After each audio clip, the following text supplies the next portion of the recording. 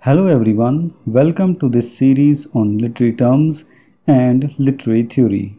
If you want to study the notes of this lecture or MCQ related to this topic, you can click the link given in the description.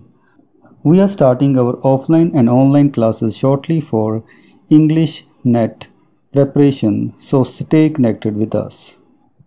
The Black Arts Movement, a literary revolution.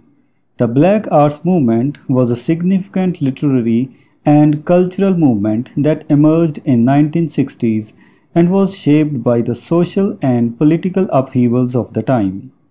It was closely associated with the Black Power movement in politics and aimed to empower African Americans through literature and art. This lecture explores the origins, goals, and impact of Black Arts Movement with a focus on its representative writers and their contributions to African American literature. Introduction. The 1960s was a decade of intense social and political activism with massive protests against the Vietnam War and a growing demand for civil rights and racial equality. In this tumultuous environment, the Black Arts Movement emerged as a literary and artistic response to the prevailing racial inequalities and systemic oppression faced by African Americans. Influenced by the ideas of Black separatism, Black pride, and Black solidarity, the Black arts writers sought to create art that reflected the needs and aspirations of Black America. The Black aesthetic.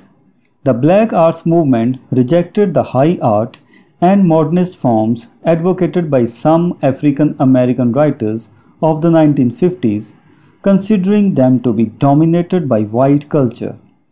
Instead, the Black aesthetic called for the use of the Black vernacular, drawing inspirations from jazz and the blues.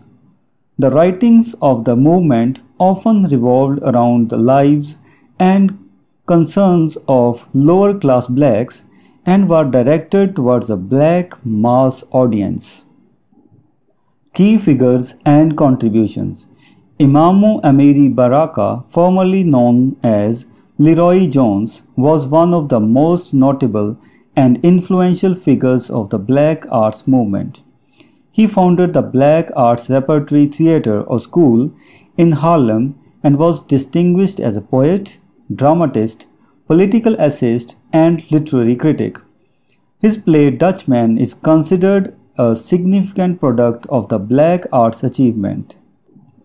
Other prominent writers associated with the movement included poets Etheridge Knight, Sonia Sanchez, Haki Madhubati, and Nikki Giovanni. Authors of prose fiction such as John Alfred Williams, Eldridge Cleaver, and James N. McPherson, and playwrights Paul Carter Harrison and Ed Bullins. Decline and legacy. By the 1970s, the revolutionary fervor of the Black Arts Movement had subsided, and some of its expressions were criticized as undisciplined and propagandist. However, the best writings of the movement endured, serving as models for later African American writers and inspiring other ethnic writers in America. Conclusion.